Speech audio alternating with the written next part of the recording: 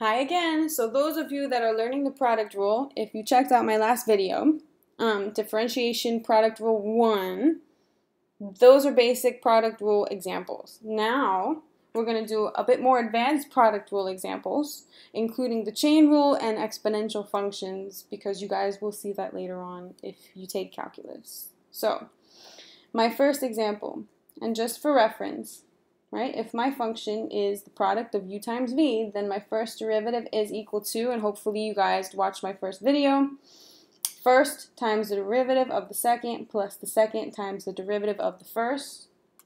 And every time that we take a derivative using the product rule, we're going to say that out loud. So let's let our function f of x be equal to, let's make it 2x times the quantity 3x plus 1 squared. Okay, and I want to take the first derivative of this. Now, again, I could get away without going through the product rule because I could multiply this out and then multiply that and take a basic derivative. But if this exponent were higher than 2, you wouldn't want to do that. You definitely would want to use the product rule. Now, in this case, my first expression of x is going to be 2x, and my v is this whole thing 3x plus 1 squared. Okay, I have the product of two expressions. So my first derivative is equal to the first, copy it down, times the derivative of the second, and the derivative of v now is a chain rule. I bring the 2 down, keep the base, subtract 1 from the exponent, and the chain rule says multiply by the derivative of the inside.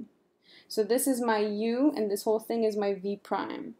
First times the derivative of the second, plus the second, 3x plus 1 squared, times the derivative of the first, which is 2.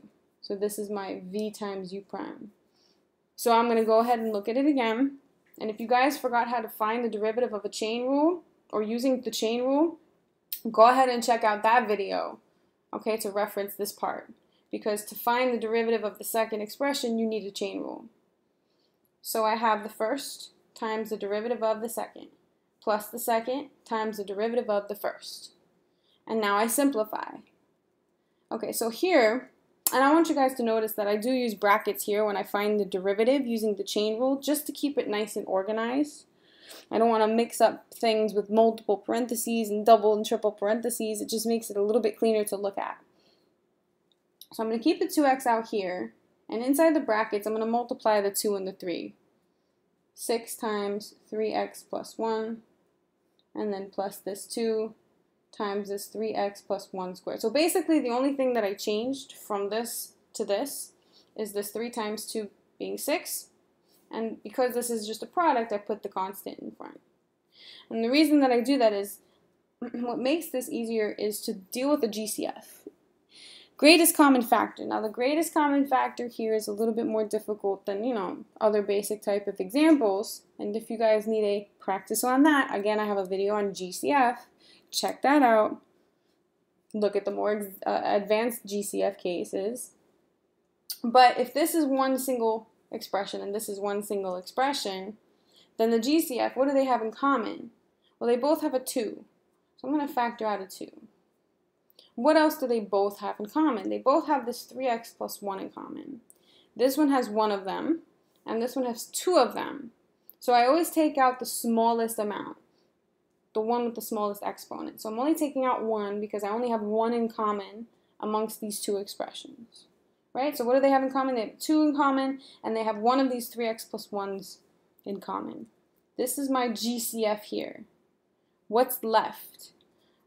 In my first expression, I took the 2 out, so I have that x still, right? I took this 3x plus 1 out, so I still have that 6. This is all being multiplied here. Plus, what do I have left here? Well, I took the 2 out, so I don't have that left. And I took one of these 3x plus 1s out, so I have one of them left. So I want you to see, if I were to distribute this back through, I would get the same thing that I had here. 2 times 6x, 2x times 6, right? Times 3x plus 1. Plus 2 times 3x plus 1 squared. So it's the same thing, it's just now I have a GCF times this case, which helps me simplify this down.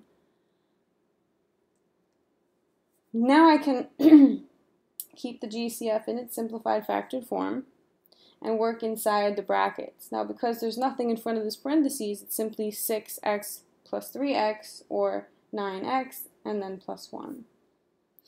If you want to, if you need to represent it as a standard polynomial rather than factored form, then you would multiply this out, but this is my first derivative in factored form, which I think is the best form, especially when you have higher exponents, which we'll do next. Okay, so let's do another example, a little bit more complicated. Okay, I'm going to do 3 of these, just gradually getting a little bit more difficult. I might need more space, so let's see. Let's go ahead and put a line here and move on down. So here's another function. Here's my next example. F of x is equal to, we'll keep it like this, 6x to the third times 4x minus 3 to the fifth. Now, you see the difference between this example and this example. In the first example that we did, it's easier to just say 3x plus 1, square it, multiply it by 2x, and then find that basic derivative without going through a product rule. But here, I'm not going to. I don't know if you will, but I'm not going to raise this to the 5th power and then multiply all of that by this to take a basic derivative. I'm going to use the product rule with the chain rule inside it because it's going to simplify it, make it faster, and make it factored at the end of the day with less work. Okay, so this is a situation where you don't want to avoid the product rule. So you need to know it, is my point. F prime of x, boom. My u is the 6x to the third. My v is this whole 4x minus 3 to the fifth. And we say it out loud again, the first, 6x to the third, times the derivative of the second, which is a chain rule. So I put a bracket. The derivative of this v here. Take the 5 down. Keep the base 4x minus 3. Subtract 1 from the exponent, raise it to the 4th. And the chain rule says multiply by the derivative of the inside. All right, so this is the derivative of 4x minus 3 to the 5th. Using the chain rule. Again, if you forgot your chain rule, you have to go back and check that video out. First times the derivative of the second plus the second, right? Copy it down, times the derivative of the first, which is just 18x squared. Obviously, I have simplifying to do, and before I do that, I'm going to double check. First, times the derivative of the second, bring the 5 down, keep the base, subtract 1 from the exponent, and multiply by the derivative of the inside, plus the second times the derivative of the first. Looking good. Simplify. Now with this one, I'm going to write my step, but the only thing I'm going to change is this 5 times 4, okay? So I'm going to keep the 6x to the third, multiply the 5 and the 4, keep everything else the same, plus 4x minus 3 to the 5th, and then 18x squared. Because to simplify this, we're going to take out a GCF. Notice that I continue to write f prime of x, guys. Right? Notice that my initial function is represented by f of x. When I took the first derivative, I wrote f prime of x, and I continue to write f prime of x so I remember what I have here. When you guys do higher order derivatives, you're going to want to know who's who and what's what. You don't want to mix up a function with its first or second derivative, okay? So always label things so you have it if you need to backtrack, okay? Don't forget to label. Now, here's my first expression, here's my second. GCF. So, what do I have in common? I have, well, at least a 6, right? A 6 here, and 18 has a 6 in it, so I have a 6. Okay, and then I have an x to the third here and an x squared. So x squared would be my GCF amongst the two, right? The smallest exponent. And then, of course, both of these terms have a 4x minus 3 in common, raised to the, would I use 4th or 5th? raised to the fourth, always the smallest exponent.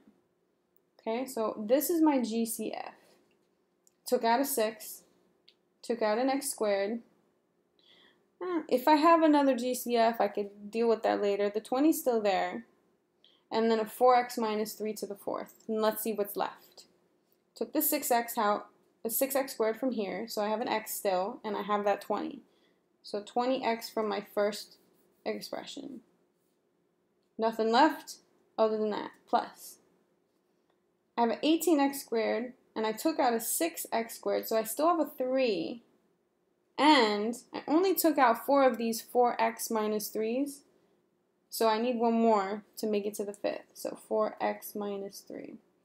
So if I were to distribute back through, this should be the same thing, right? So I have 3 x's, 6, 20, and 4 of these in my first expression. And if I distribute this here, I have an 18, an x squared, and 5 of these 4x minus 3's.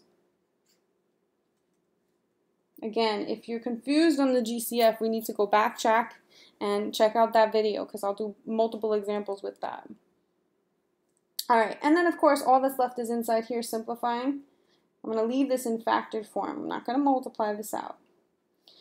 Can I go ahead and say this is a 12x minus 9 and combine like terms? 20x plus 12x, oops, is 32x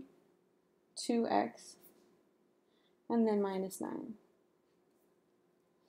Notice that when I use the product rule and I use this GCF trick, I already have my derivative in factored form. I'm not going to multiply this out. That's why I said up here factored form is probably the best form, because otherwise you'd have to multiply this whole thing out and nah, too much, right? We want it in its simplest form. If 32 and 9 had something else in common, then I would take out another common factor, but they don't, so therefore I can leave it this way. The only other representation that I might suggest or you might want to do, depending on your teacher, is maybe bring this guy in front of the 4x minus 3 to the fourth to kind of go and have that exponent, the highest exponent, represented last. Okay?